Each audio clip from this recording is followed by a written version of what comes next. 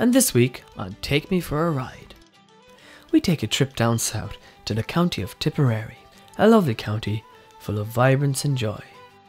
However, not as all as it seems.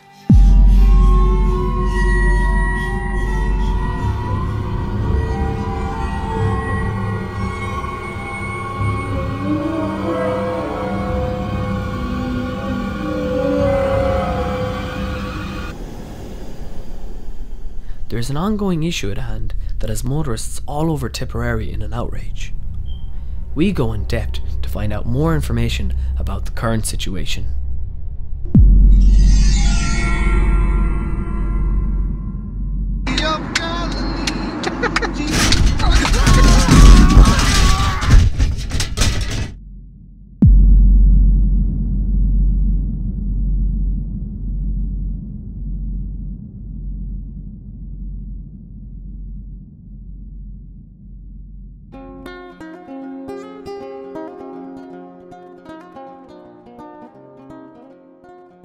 As you can see, the roads are in dire need of repair, with motorists having difficulty just driving down the street to get some bread.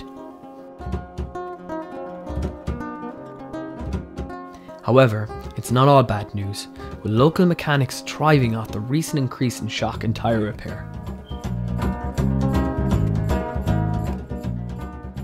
A recent report has stated that the road has a total of 150 potholes alone. Over 15,000 shocks are repaired daily, with similar numbers for tyres also.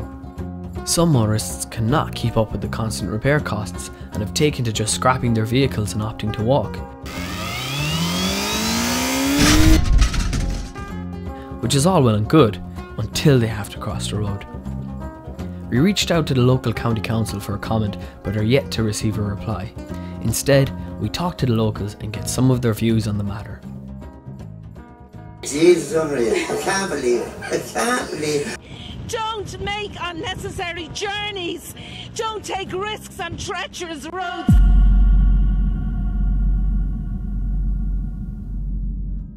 The town is situated on the N24 route between Limerick City and Waterford, so traffic is hefty throughout the week.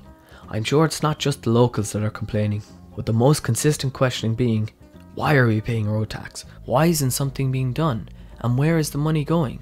Because it sure isn't filling in those potholes.